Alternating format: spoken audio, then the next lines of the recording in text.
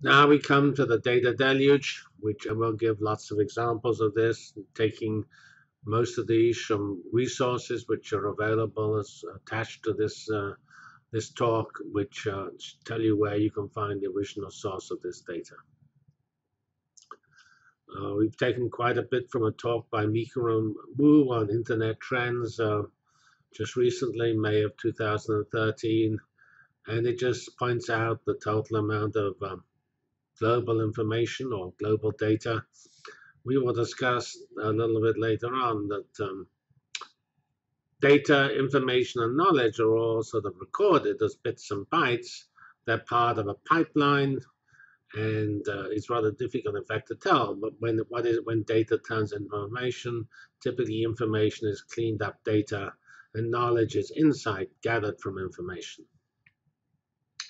So we have here a zettabyte, and we're up to here in 2015, we estimate we're about 8 zettabytes.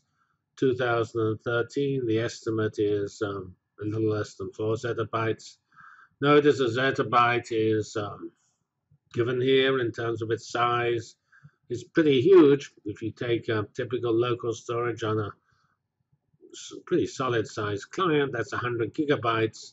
A zettabyte is 10 to the 10th as big as a typical local storage. So that's a lot of data.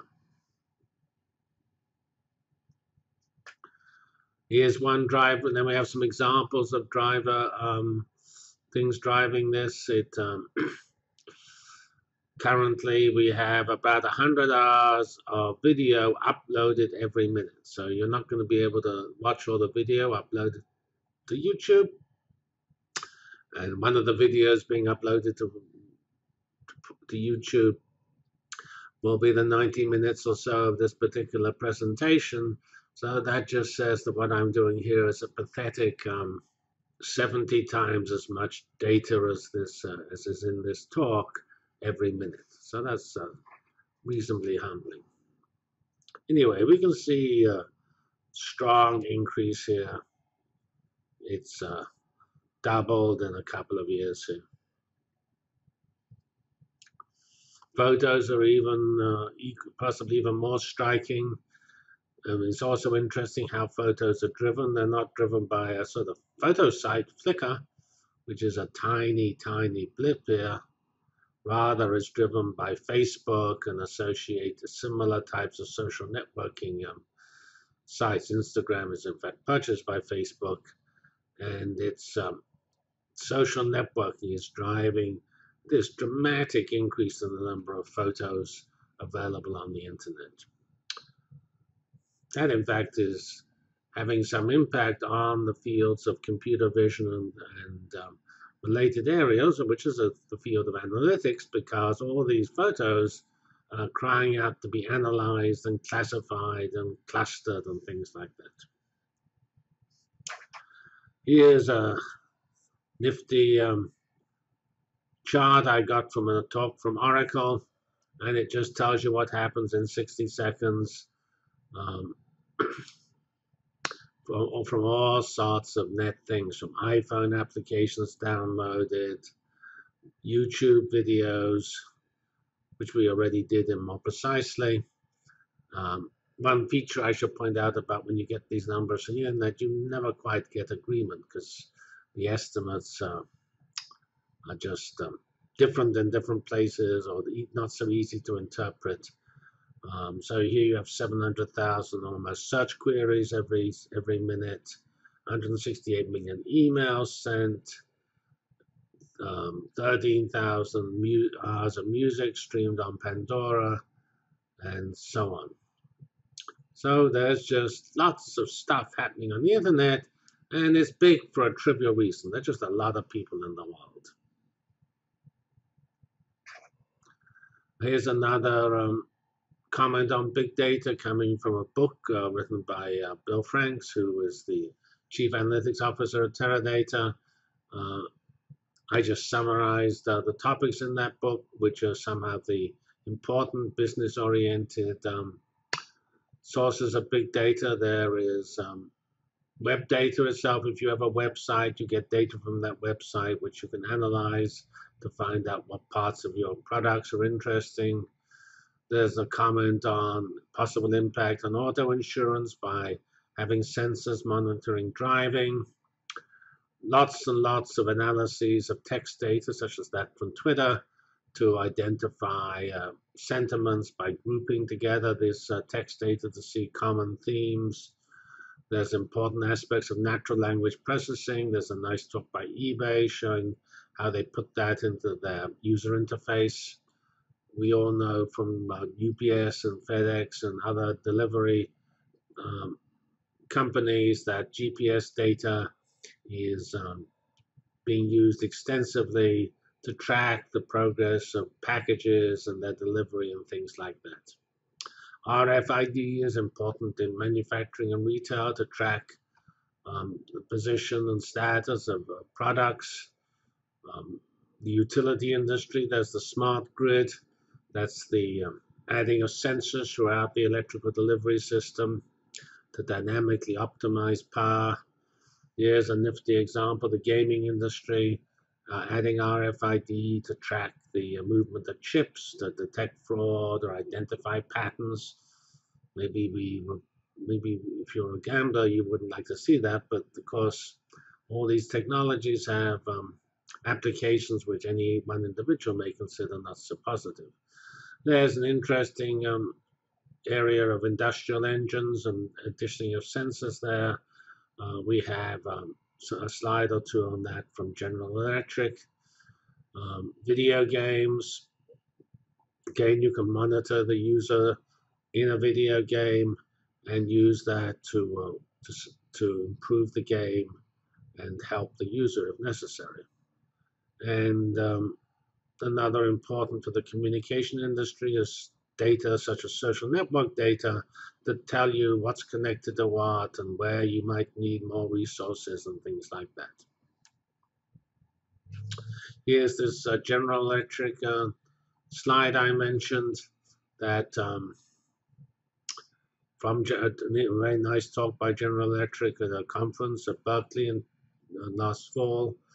It compares Twitter usage with what General Electric engines gather, and it points out that there's around 7 to 8 times as much data every day in 2012 coming from General Electric's engines and sent to some sort of presumably possibly a General Electric cloud for study compared to Twitter, because engines are really churning away, and with lots of sensors monitoring them, you get an awful lot of data. And that, of course, can help you identify possible failures in the engines and increase safety and efficiency. So this gives a little more detail on how that comes. They have 25,000 engines monitored and 3.6 million flight records per month.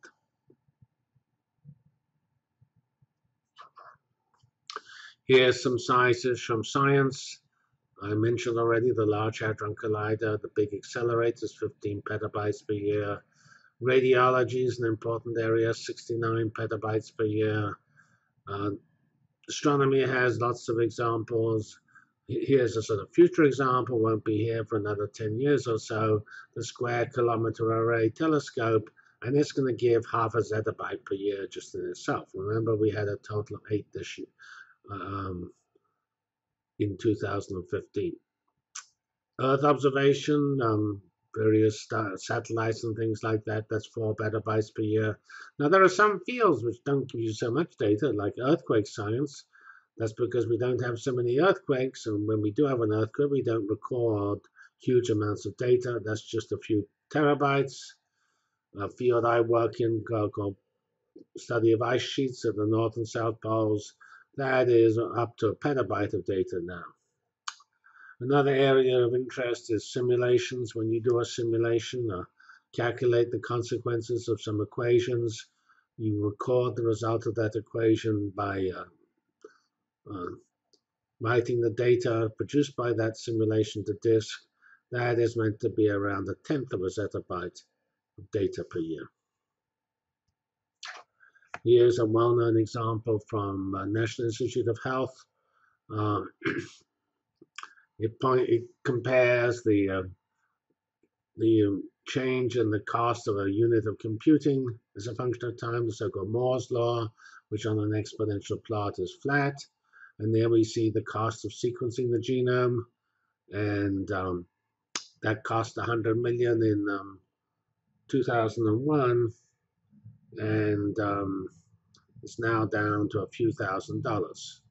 So this points out why genomics has important computing implications, because all this genomics needs to be processed by computers, and we can see maybe a factor of several hundred difference between here and here, saying that we need effectively an improvement in the computing efficiency by some large factor to be able to process this data. If we sequenced every newborn by 2019, that's about 100 petabytes of data per year in the terms of genomic data.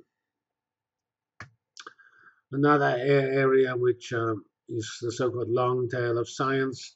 The Large Hadron Collider is big science. You have a single accelerator with maybe 3,000 people on a particular experiment, several hundred institutions just on one experiment. That's big science. That's this red area here. Lots of data in a relatively small focused area. And then you have a long tail of science, a lot of users individually generating small amounts of data. But the summed overall users, that long tail, can be extremely important, both in data volume and, of course, in the importance of the scientific results. So this just summarizes this field, namely, so the data-intensive activities. We have applications: particle physics, information retrieval, e-commerce, social networking, health informatics, sensors. These are all covered in this course, which this is the motivation for. So we need to analyze that, typically by putting the data into bags of items, where those items form a space. The items could be people, events, words, rankings, etc., health records, pixels, and then we need to analyze them with statistics and machine learning, or sometimes called deep learning, image analysis. Recommender engines are very important, and also technology to detect anomalies and patterns in general, complex linked data of the type you get from social connections, from phone records, or just from the friends and linkages through social networking sites like Facebook. And then all of this analytics is done on clouds using technology like MapReduce. So this just repeats that rallying cry that I put at the front, and we've already discussed this, so I won't go into this more detail. We've just tried to motivate this rallying cry in this initial introduction a bit better. And here we have a repeat of the actual mosaic of informatics fields defined. So all of these fields, from earth science informatics at the top to geoinformatics, well, that's actually related, but environmental informatics also related, energy, or lifestyle informatics at the bottom, policy informatics. These are all being impacted in the same fashion by the importance of clouds and the pervasive nature of big data.